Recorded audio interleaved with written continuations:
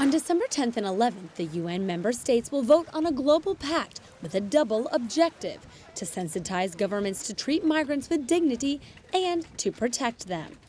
The Holy See has actively collaborated in the drafting of this document. Fabio Baggio explains that the contributions are based on the 4 key words that the Pope suggests to governments to face the migration crisis.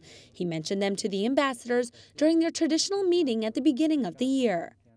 Accogliere, proteggere, promuovere e integrare.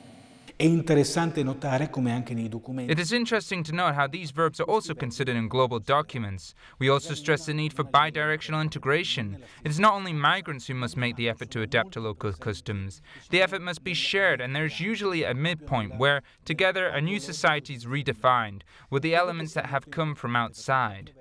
The Vatican also asked for advice from dioceses after facing the migration crisis on a daily basis.